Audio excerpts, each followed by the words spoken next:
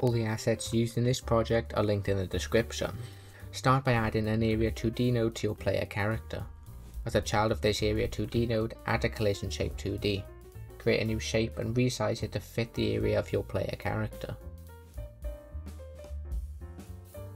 Next, select your Area 2D, head over to Node on the right side and then select Groups.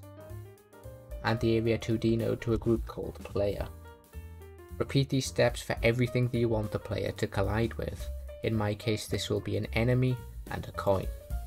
Make sure to add each Area 2D to a relevant group. For my enemy character area, I've added it to a group called Enemy, and for my coin area, I've added it to a group called Coin.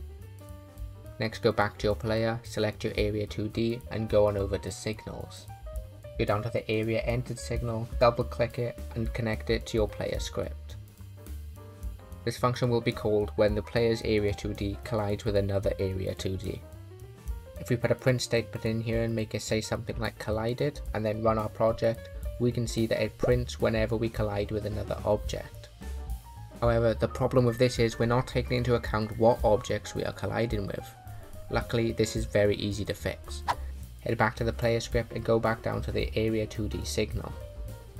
We're going to remove the print statement and replace it with these two lines of code. The first line of code checks if the area that we are colliding with is in the group called Coin. If it is, then we're going to print Coin Collected. We can do the same thing for the enemy, but this time we're going to print Hit Enemy.